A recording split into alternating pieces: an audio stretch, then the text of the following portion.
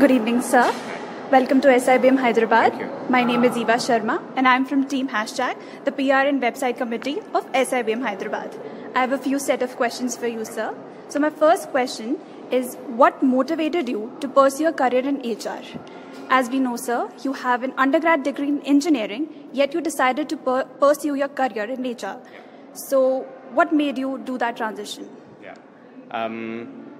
I spoke about this in my talk where I worked in the services IT domain as an engineer. I think I got a good flavor for what it's like. It's just something I did not identify with as a full-time, a 30-year career. And I felt like I wanted to find open spots that were lacking talent. At the time, I thought that was HR. And I felt like if I were to invest my energies there, it would pay off for me as a career, and no regrets.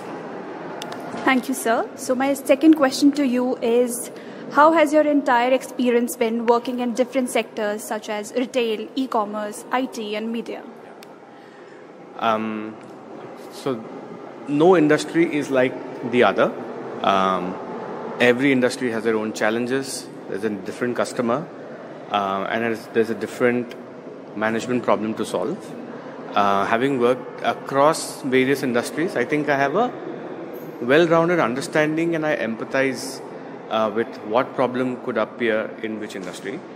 I think that's how I got this job because I worked in automotive and I was a sales and marketing guy in one of my previous jobs, and I knew retail, and I am now selling automobiles as an HR person, obviously, managing the business side of automobiles.